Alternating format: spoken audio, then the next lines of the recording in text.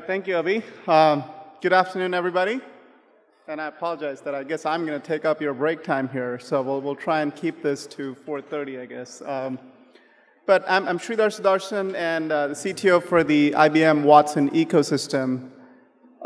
So what we're going to spend the next 15 or so minutes here talking about, and we've spent the entire afternoon hearing about a lot of the challenges that we're facing with healthcare just across the industry, right? So I'm going to spend just a couple minutes so seeing if we can almost what it seems like summarizing some of the things that we've heard, but also if you think about the four key players in healthcare, right? The consumer, the payers, government, and clinicians.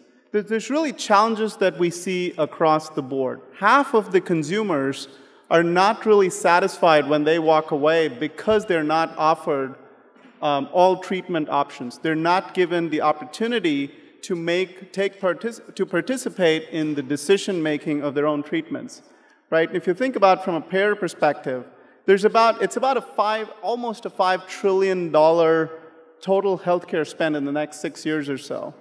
If you think about from a government perspective, the amount of regulations, we hear about wearable devices, we hear about information coming from the wearable devices, we talk about how much of that is actually valid information, how much of that is noise, how much of that can be applied in terms of making decisions when you go into the doctor's office in order to try and get diagnosed in case you have issues or symptoms that you're seeing, right?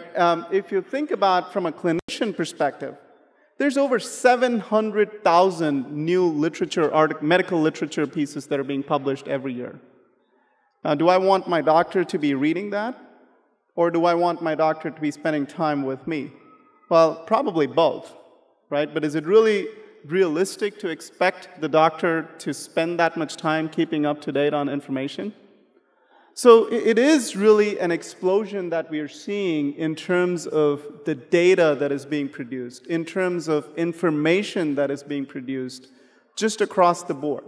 Right, and one of the things that we have over the last several decades, a lot of technologies that we've built over time around being able to at least understand some of the structured data that is being produced, right, numerical data that is being produced. Even that, some would argue, is not quite as much as mature as it should be, as it needs to be, especially when it comes time to make sensitive decisions about my health, for example, right? But if you think about 90% of the data that is being produced now is unstructured, right? And 85% of the data is actually coming out, has been produced in the last 3 years.